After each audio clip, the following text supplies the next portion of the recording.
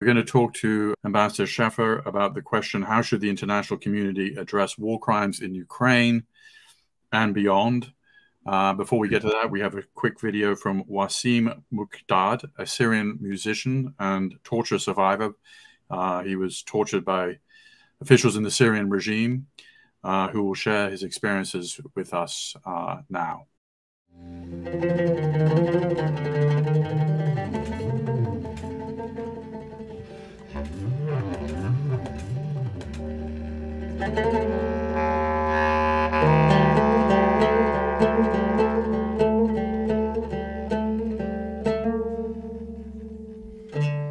In the time of war or conflict, in the time of pain and death, I believe music and culture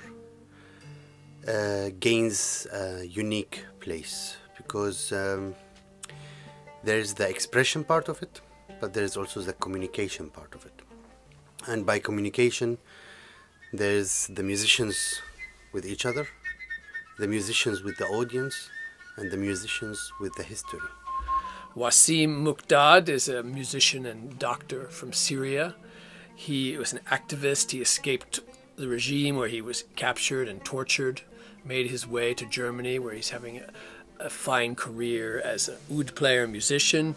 And he was also an important witness in a case against the man who tortured him in one of the rare instances of post-conflict justice. This guy was sentenced to life in prison, and he was caught in Germany. He's in jail now. And so Wasim's testimony was an important part of that case. And he's known all over the world for that. His picture was in newspapers everywhere.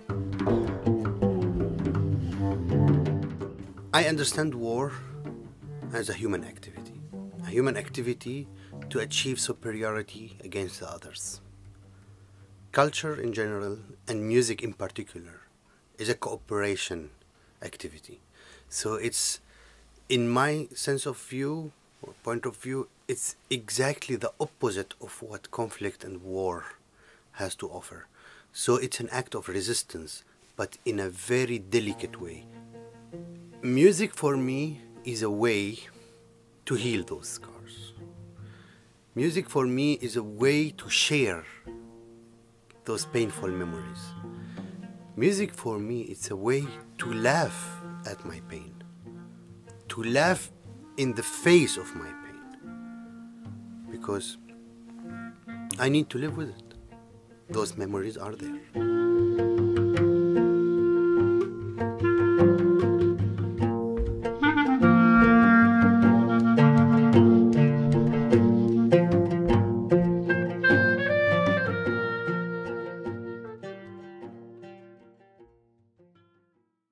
Ambassador Sheffer, thank you for joining us. As you know, Daniel Rothenberg and Alex Stark had pressing personal issues, and so we're not able to be part of this panel. And I just wanted to tell the audience that if you have a question for Professor Ambassador Sheffer, there's a question mark on the upper right-hand part of your screen where you can submit questions. So the first question I had, sir, is what atrocity crimes have been committed in Ukraine?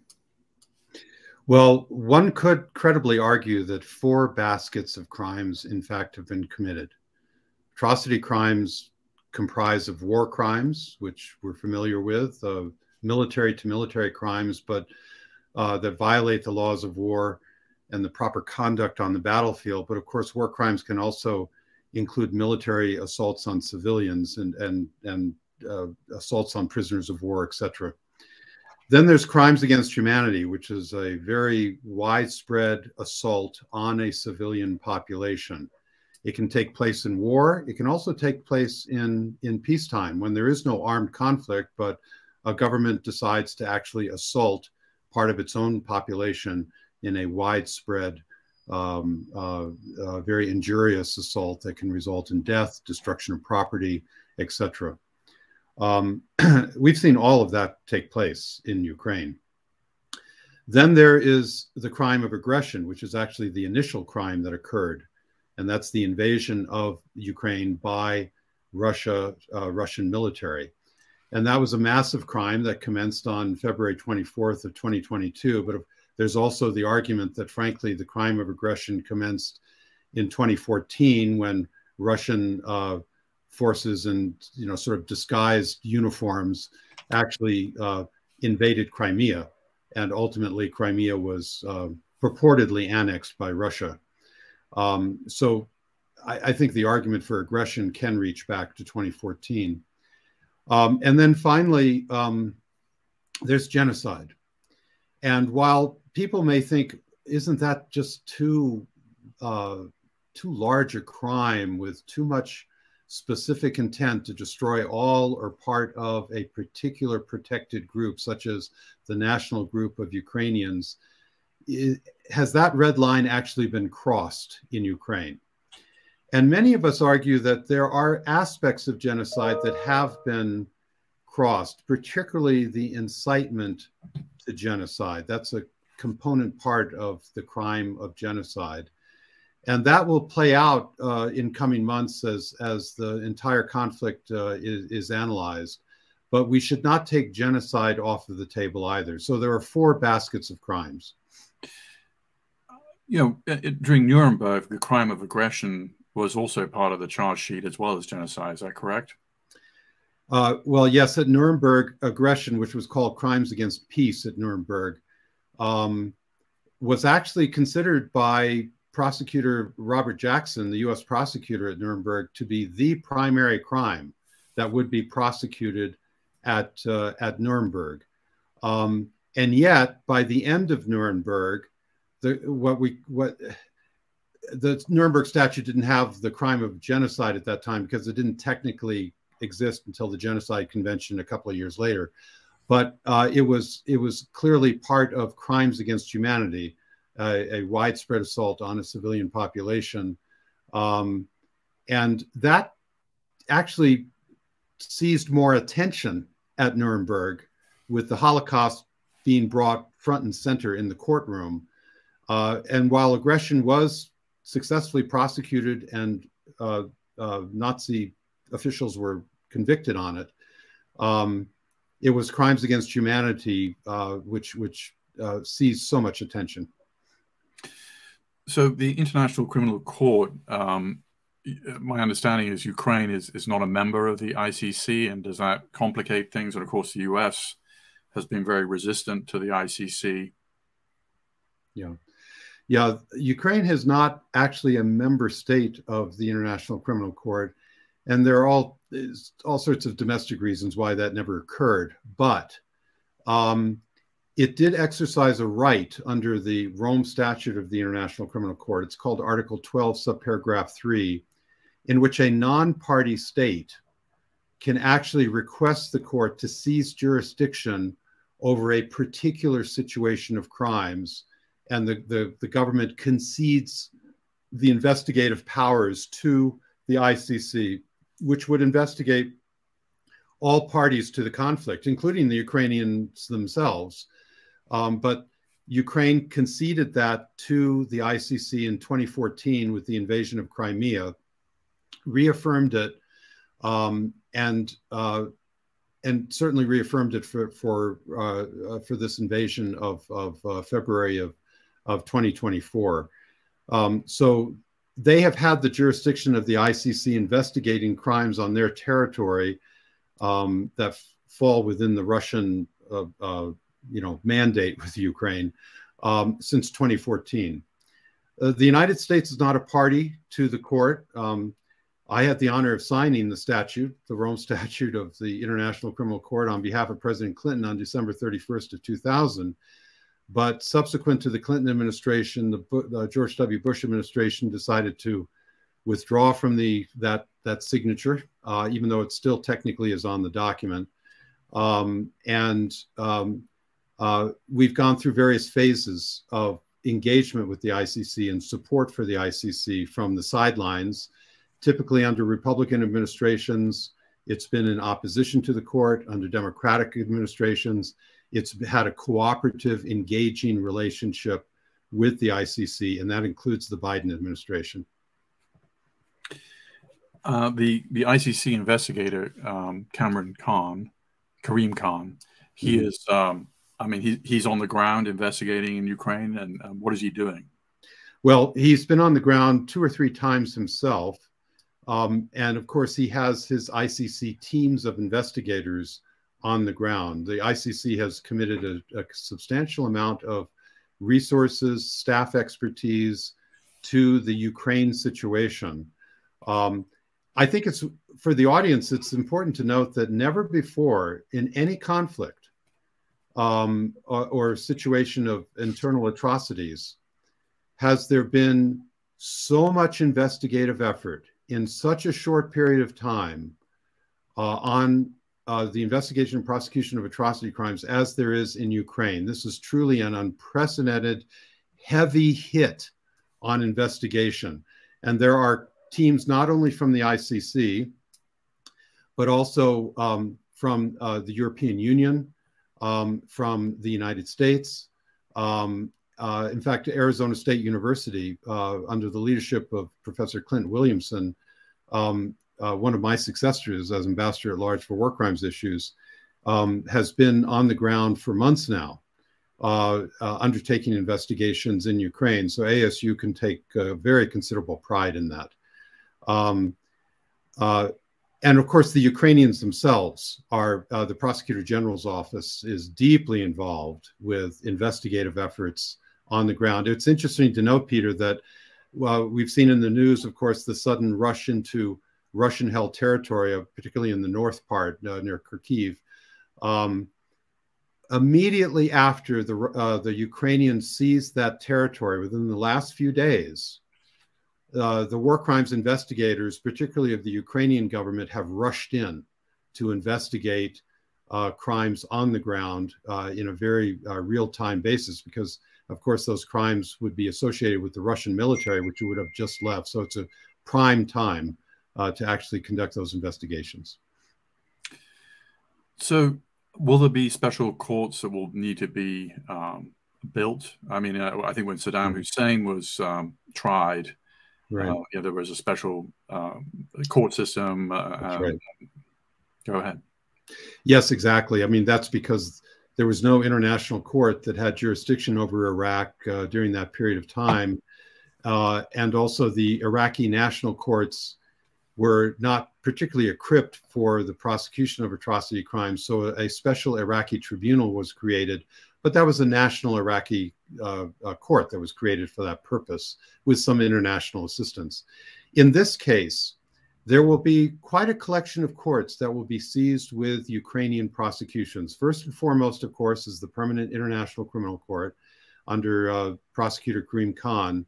But remember, the ICC is very much a top leadership prosecution court.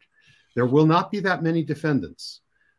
They will go to the top, generally speaking, to find the perpetrators who they want to actually prosecute. You want to look to other courts, such as national courts. The Ukrainian courts themselves will, for years in the future, be prosecuting the more mid-level and low-level individuals for whom they can gain custody. But then other national courts, such as in Germany and other parts of Europe, can exercise what we call universal jurisdiction to actually prosecute. This is exactly what you saw in the clip before our session in Syria. German courts were exercising universal jurisdiction to prosecute a Syrian official. Why? Because the Syrian official was found on their territory, on German territory, so they could get custody. Once they got custody, then they exercised universal jurisdiction.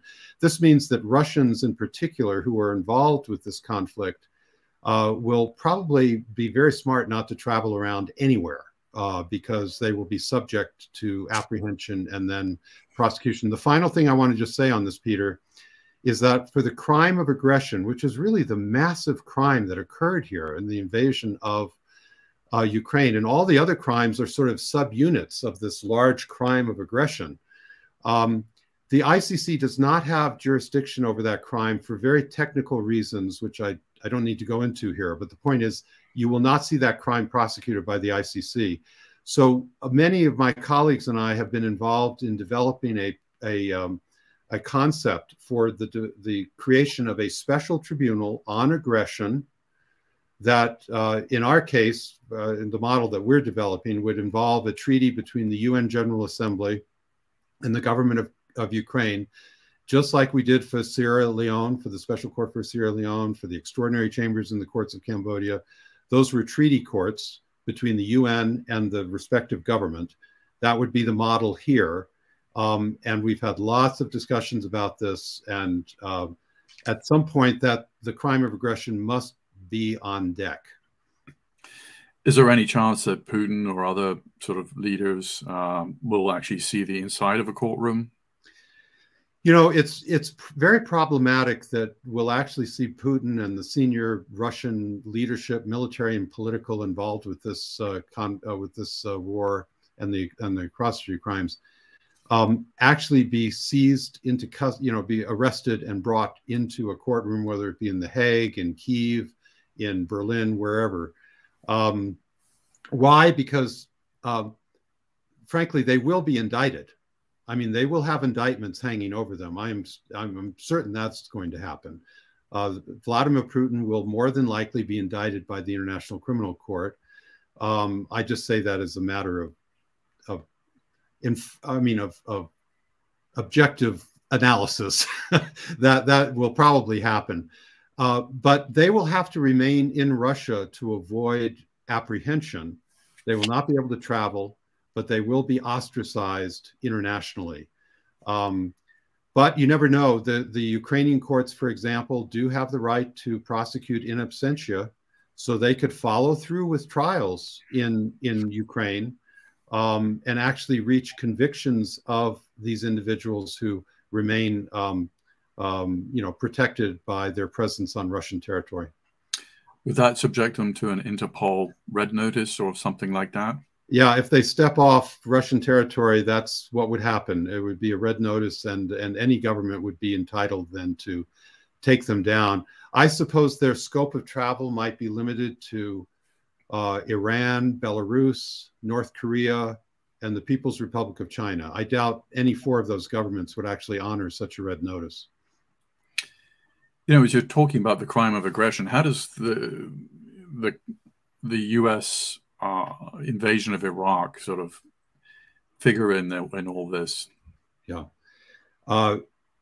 there's hypocrisy that swings back and forth on these issues, as you know, Peter. And the invasion of Iraq did not have Security Council authorization, and the best argument that could possibly be made, but it's a very shallow one, is that somehow the United States and the United Kingdom, who joined us in that invasion, were exercising some kind of right of self-defense because they were seeking the nuclear weapons that they thought were there.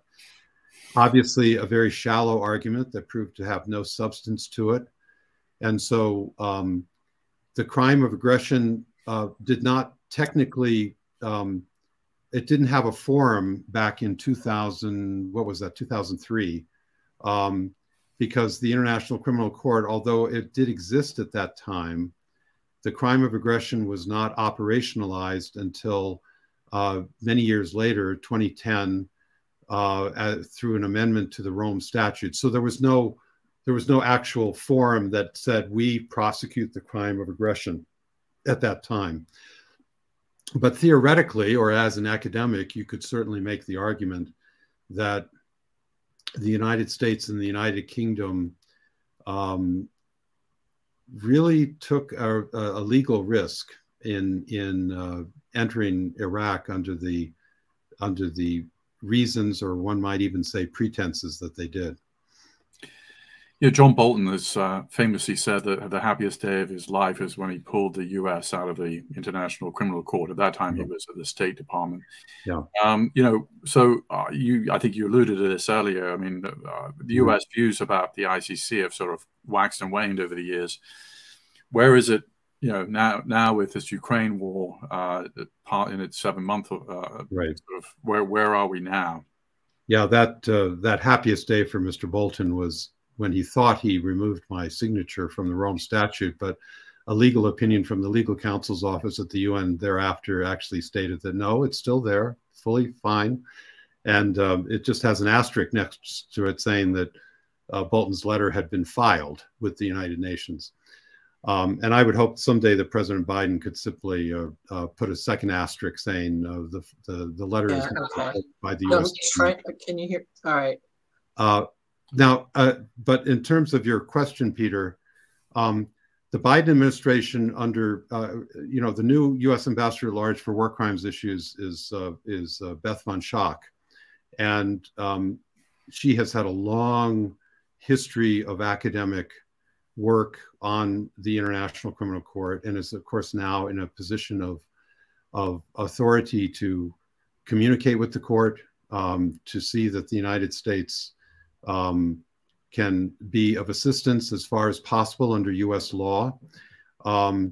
It's very important to note that under the Ukraine invasion has sort of unlocked some of the doors of apprehension about the ICC in the United States. There was a Senate resolution adopted, I believe, in April of 2022, which has the support of a large number of conservative Republican senators, all heralding the intervention of the International Criminal Court to investigate the atrocity crimes on the ground and supporting that. And there's other legislation on the Hill to further strengthen U.S. assistance in the sense of that there would have a way of assisting in the investigations in Ukraine and certainly support, if only diplomatically, the work of the International Criminal Court. So all of the signals in light of the Ukraine invasion, Peter, have been quite positive with respect to the Biden administration's and Congress's relationship and commitment to the work of the International Criminal Court, at least with respect to Ukraine. I think we have to broaden our prism on that and understand that the ICC also is investigating many other situations of atrocities around the world. And of course, other countries and peoples that are subject to those atrocity crimes do deserve the attention of investigators with respect to those crimes as well. Thank you very much, Ambassador Scheffer, for really giving us a very enlightening tour to horizon about this issue.